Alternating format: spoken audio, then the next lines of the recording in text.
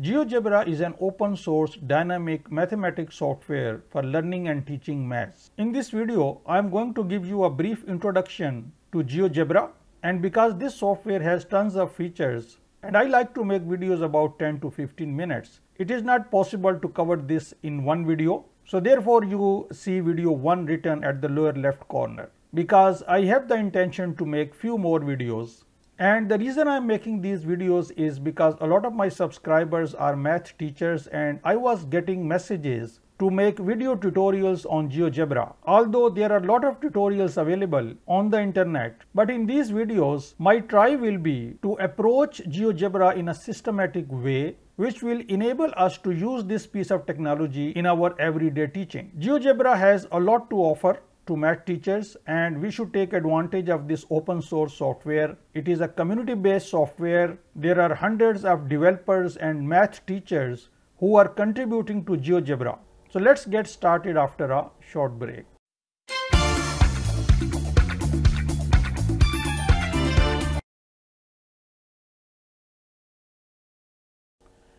Hello and welcome to my channel. My name is Tahir and I make videos about educational technology tools available to teachers and students, and about some of the subjects which I teach and which you can find on my YouTube channel. So if you are interested in these topics, please hit the subscribe button and the notification bell to get notified whenever I post a new video on this channel. This introductory video is a big picture of GeoGebra. This will give you an idea of what you have to learn. So there are 6 main things which you must understand in order to use GeoGebra effectively. I have listed these here and I will be giving you a brief introduction to these 6 building blocks of GeoGebra. The first is, of course, you have to understand the user interface, and I will be walking you through some of the main features which will get you started. There are few apps which I am going to introduce to you. Then there are some tools available. You should understand how to use those tools. There are some commands which you can type and you can solve some mathematical problems. There are resources, as I mentioned earlier, developed by other math teachers which you can use straight away.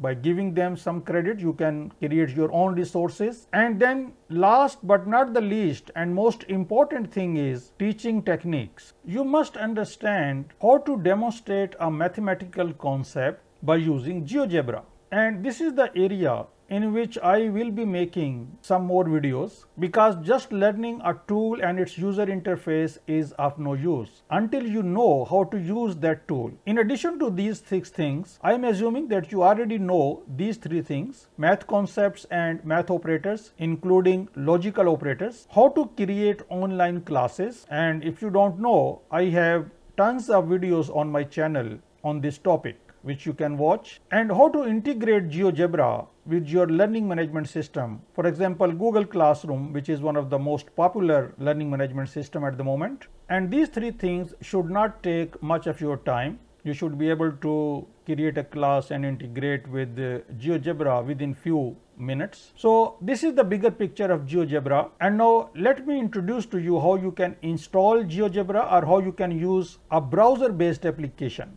Geogebra.org is the website where you have to sign up with GeoGebra, and once you have signed up, you will be able to see this user interface. The first thing you might want to do is, if you want to use a desktop application, you click on app downloads, and from here you can download GeoGebra Classic file.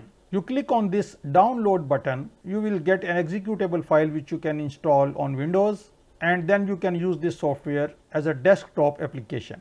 But if you want to use in browser, you can simply click on this start button and you can start using GeoGebra straight away in this manner. This is the desktop app, as you can see that I have installed on the desktop as well, and this is the browser based application. So it is up to you whichever you want to use. So I'm going to close this desktop application. And now, because this is just an introductory video, I will be giving you a brief tour of all the 6 important things which I have described, and then you can start working one by one on these things. I will meanwhile be uploading more videos which will help you. So on the right hand side, if you click on this icon and then settings, this settings wheel, you have the ability to to set this graphic screen, x-axis, y-axis, grades, these kind of things, and whether you want to give your axis any name or just want to keep it simple. Let me close this. Now GeoGebra tools are available in this area, and by using these tools you can draw point, lines and other geometrical shapes. For example, points, and when you draw points, on the left hand side you will see the coordinates, and you can also add points by, for example, describing in a mathematical manner, just like that, and you can draw lines. And if you click on the lower right corner of this point tool, you will see some more tools. Similarly, in the line tool you will see lines, segments of a given length and these kind of things. Then the next tool is about perpendicular lines, parallel lines, tangent lines. And for example, if you click on this best fit line and then you click on this help, it will show you that if you give this tool a set of points, it will try to fit a line, and you just have to select a list of points. So it will give you an idea that there is something like list of points, and then you can understand how the list is created and how the best fit line can be created by using a set of points. So this is the way you should learn. You click on any tool, you select it in this area, then you click on the help and find further details how this tool works, what is the input required, and then you try to figure out how you can find that input. Now this was a brief overview of these tools, and now I would like to quickly show you some of the applications. You can access these applications by clicking on this. These are the apps, but also from this website you can start any of these applications. So first let me start a graphing calculator, and we have a keyboard here. If you know how to type in LaTeX, you can type straight away in this area. In graphing calculator, you will see these three icons. The left one is algebra. This is the tools area, and then we have tables area, and these are the three main things you will be working with. So let me click on this algebra area, and if you don't see this keyboard, you click on this and it will show the keyboard, but I can type in LaTeX. So let me type some expression here. If I type x square, the graph of x square will be drawn on the right hand side, as you can see. So this tool and this algebra, they both work together. So whatever you type in this algebra section, which is input area, you will see the graph in the graphic window. And if you draw, for example, something in the graphics window, for example, if I draw a line, I click this line icon, then I select one point, and then I select the second point, and the line will be drawn. Now I click on this algebra area, I can see the first point, the second point, and the equation of the line. Also I can type some equation of the line, for example, y is equal to 3x plus 4, and this line will be drawn in the graphics window. So in this way you can plot various functions using this graphing calculator. Now there are so many further commands which you can use to dig deeper and find some points and solve the equations and solve the intersection of the graphs and other geometrical shapes, but those functions cannot be explained in this introductory video. But this is the purpose of graphing calculator. So let me close this. One more thing in this GeoGebra I would like to highlight is, if you click on these three lines and then you click on download as, you will see that a lot of image formats are available. If for example you have drawn some plots and you want to download the image, and some of these are specific to LaTeX. So if you are familiar with LaTeX, otherwise on my channel there are a lot of videos about LaTeX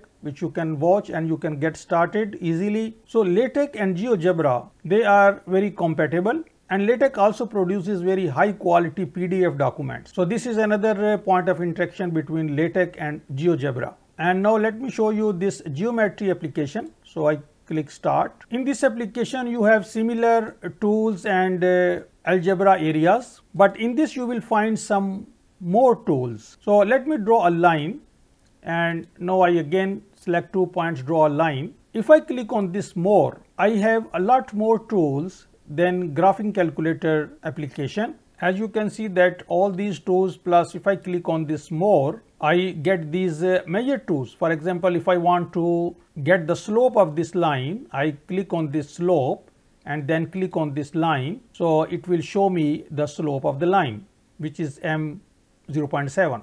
So these measure tools are not available in graphing calculator. You can find them here. Now I am just scratching the surface. This tool is overwhelming. There are so many things you can do with this GeoGebra when you are teaching mathematics that it all requires maybe 10 or 20 hours of training. But as a math teacher, I am sure that you know what are these tools and you will be able to quickly make use of them. And you can draw other geometrical shapes like circles, polygons, just like that.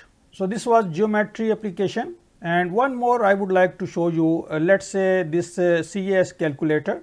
Now this is called Computer and Algebra System Calculator, and there are hundreds of commands available in GeoGebra which you can type here and you can solve mathematical equations, mathematical expressions, calculus problems, differentiation, integration, matrices, and so many things. So let's say for example I want to find the LCM of two numbers. So I simply type LCM 5 and 10 and press enter.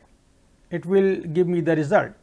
If you want to get the LCM of three numbers or more, then you have to use the curly brackets. Within this bracket you have to use curly brackets, for example 5, 6 and 10. If you want to solve an algebraic expression, so we have a command for solve,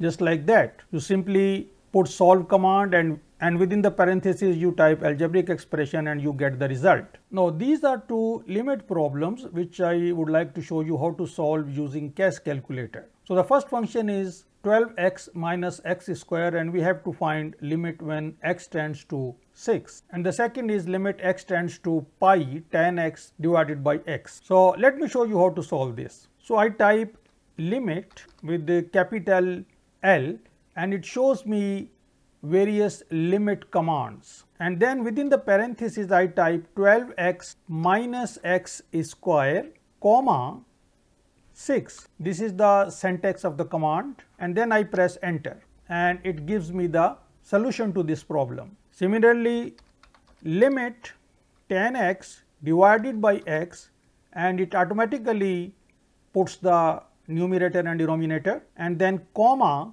pi. Pi means the ratio pi, and now I press enter and it gives me the result.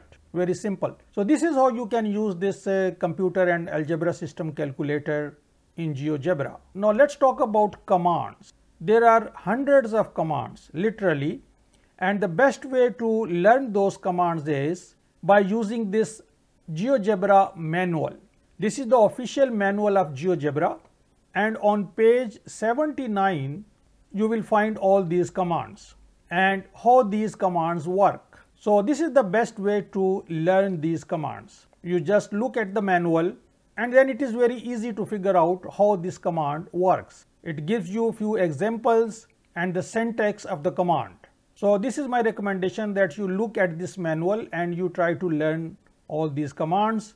And now at the end I would like to show you this resources tab. If you click on these resources, there are some resources which are highlighted here, but if you type anything here, for example if you type statistics and press enter, you will find that a large number of GeoGebra resources has been created by other teachers for you to use, and you can select these resources. They are all of various different types, and depending on the learning outcomes or the learning objectives of your course, you can select any of these already available resources and you can integrate into your Google Classroom or in any other learning management system by creating short videos, GIF images or simple images, or you can use these resources as it is. It is up to you. You might want to modify a little bit depending on your learning objectives, or you might want to use these resources as it is. There are hundreds of thousands of resources already available, and from these resources you can get the idea of how to use commands, how to use graphing tool, and how to use geometry application.